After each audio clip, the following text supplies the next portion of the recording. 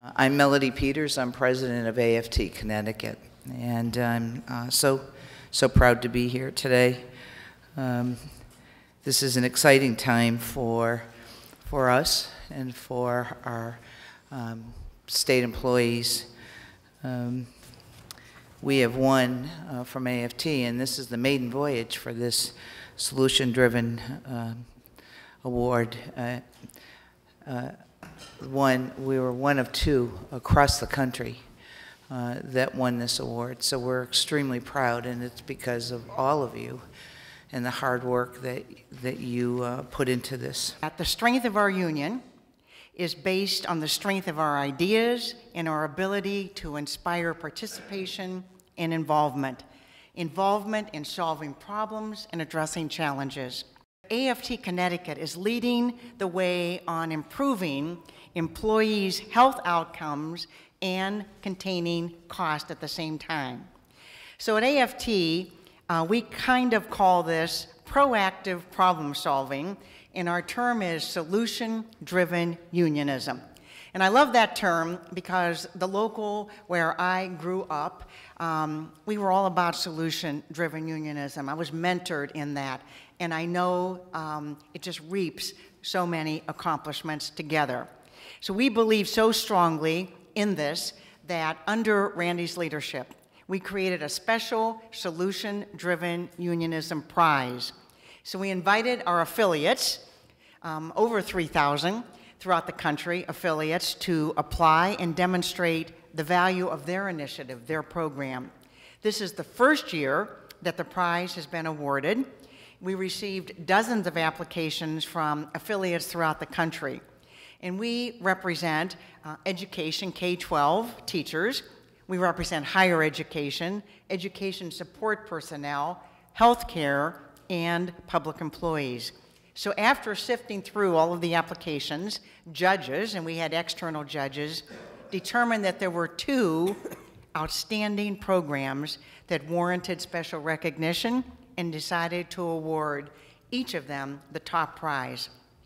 So the $25,000 prizes were awarded this past October when AFT leaders gathered in Washington, awarded for extraordinary accomplishments that exemplify our AFT mission, and that is providing high-quality public education, healthcare, and public services for students, for families, and for communities. So all across the country, we know that public services are facing challenges like never before. And we know that in order to address the challenges and the issues, we must reach out to all of those who have a stake in improving our government. Employees, administration, management, and the broader community. All of us working together can advance ideas that in Connecticut will make it a better place to live and work. So AFT Connecticut was a clear winner for its advocacy for the Health Enhancement Plan. It is an innovative approach, one that has expanded access to affordable health care for workers while saving the state hundreds of millions of dollars. I mean, what better description of success? And I also want to mention that I'm aware that Jean Morningstar, Jennifer Berrigan, and Matt O'Connor were instrumental in writing the application that so well depicted what's happening with the enhancement plan. So this plan focuses on preventive care and chronic disease management. It includes incentives for enrollment by employees, incentives for compliance, and a $100 monthly increase in premiums for those who do not enroll.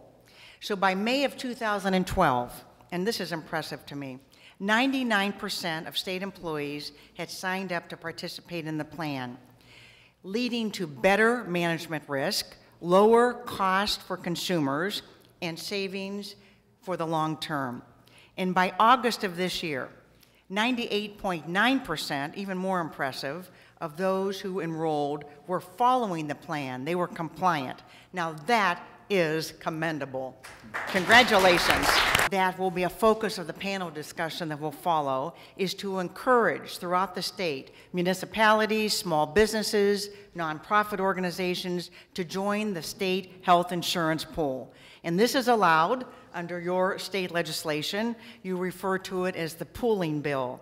So you'll be hearing more on this topic from our state employee leaders today, and they are going to use some of their $25,000 prize money to publicize this opportunity throughout the state. And it should be no surprise that AFT, a very innovative and responsive labor organization, is receiving, in Connecticut, is receiving this award from their national organization.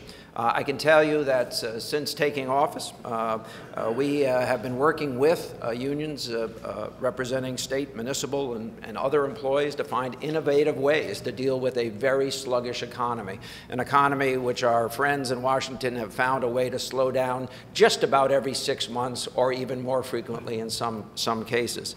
The drag on the economy has been very difficult for all of our citizenry, except for perhaps the very top layers of American society who have seen their incomes grow mightily at the same time that middle-class individuals and their families have suffered comparatively on a decade-to-decade basis. When Nancy and I were sworn into office on January 5th, 2011, we all know what we faced. We faced years and years and years of bad management and years and years and years of underfunding our obligations. That was a situation I did not create. It's one that I inherited. I can't complain about it because I knew what I was getting when I ran for office. What I wasn't quite so sure is that I would find as many people ultimately willing to work together to bring about billions of dollars of savings for the state, which allows us to regain our stability and ultimately honor our commitments to our past employees as well as our current employees. The concept discussed here is very, very important.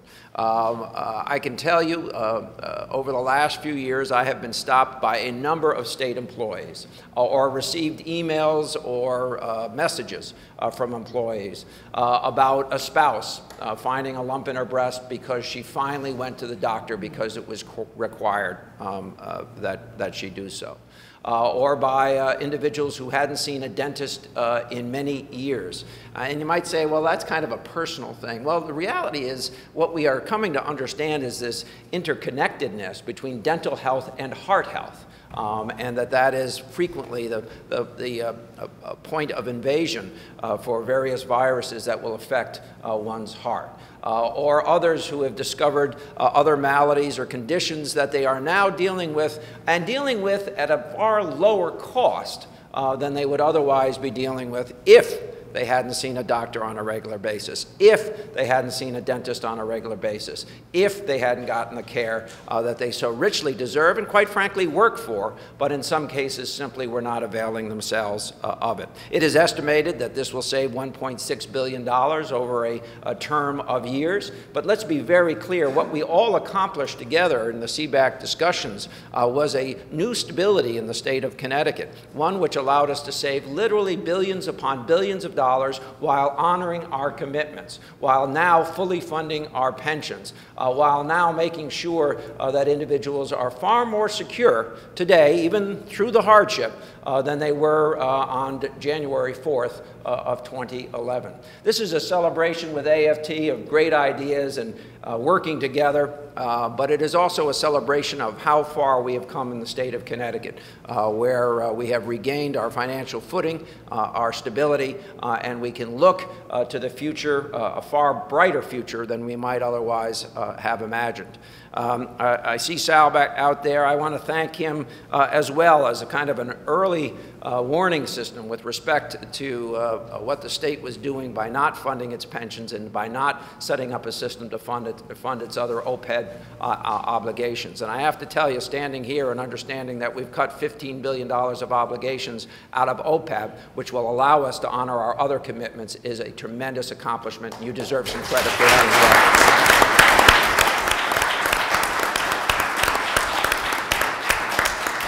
well. The bottom line is this. There are those who will tell you that there are no win-win situations because, quite frankly, they don't want to share a win.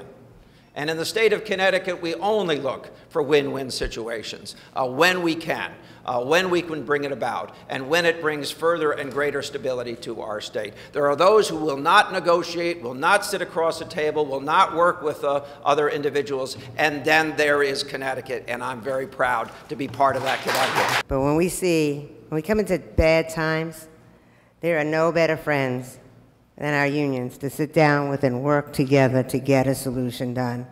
And you have always come up with it, and it's tough. Some of the decisions, and one of the decisions that you're honoring today, was not always accepted amongst your members. And the convincing that you all had to do to explain to them that this program is one of the best programs we've ever seen in Connecticut, that talks about how we're going to keep them healthy, how, yes, the money is there, and we're going to be saving the money, and that's important because we know the governor explained how bad it was when we all came into office. But this program deals with individuals, and the governor talks about, examples, and I have to tell you one example. I was in the dentist's office, and the dentist said to me, "Wow, Nancy, thank you. I've never seen so many people in my entire life coming in." But he said he had one man that walked in and said to the receptionist, "Could you just sign this thing? I don't really like coming to the dentist. I just need the sign so I can stay in the program." And the receptionist says, "No, we can't do that. Just come in and have your teeth checked." She came in and had her teeth checked. He came in and had a teeth checked to find that he had not been to the dentist for something like 20 years. If he had waited much longer, the cancer in his mouth that they found would have spread. He had some of the bone taken out, but not much. And it's because of this program. We all should be proud, not only because we work together as union and management, or whatever you want to call me.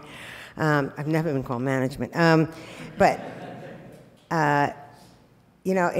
We don't know how many lives are really being touched by what we're doing and what you all did. And so I thank you very, very much. We have a lot of work to do together. And I believe that we can work together to make this state the best state in the union. And that we can make other states talk about our state is truly a workers' state.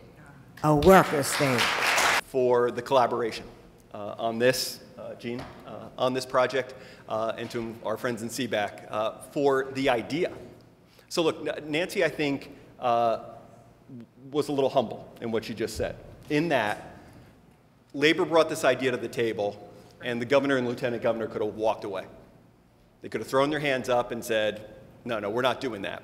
Because it didn't have that short-term pop and sizzle that everybody seems to be seeking in these environments today, right? We want short-term fixes for big problems. These are big issues that often take time to work through. So thank you, Nancy, to you and the governor for your willingness to step up together, collaboratively, to get this done. The other thing about big solutions to big problems is the implementation is not as simple as signing the paper.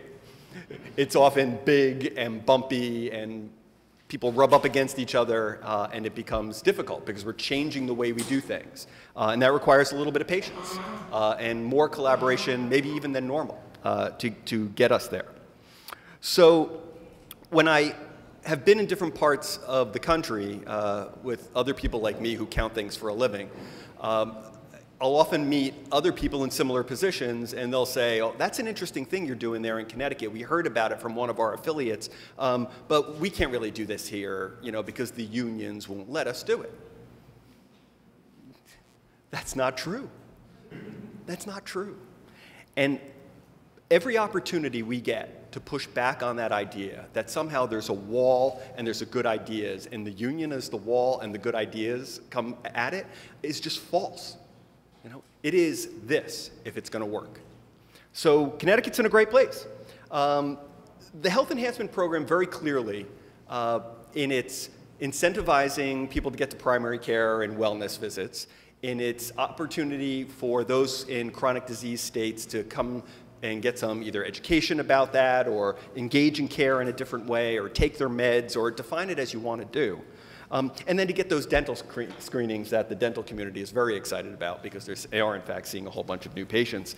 That those very simple sounding things could change the face of delivery. We all anticipated, I think, long-term benefit to this, right? That if we engage in care over the long term, we're going to see long-term benefit not only for the employee or the retiree in some cases and their families, but financially for the state. Not only in lower healthcare spending, but in a decrease in things like absenteeism and presenteeism that we know that, you know, if you're just not feeling right and you don't get to the doctor or you don't have that relationship, you tend to sort of power through it. But we all know when you don't feel well, you don't feel well. And you're not working at a level that is normal for you. But it was the short-term gains, I think, that happily surprised many of us. Things like, you know, watching emergency department visits among the active employee population start to sort of go down. Now, it seems simple, and many of us who've been around healthcare reform for a long time always said, you don't want to push people further away from care, you want to bring them closer. But that was conceptual.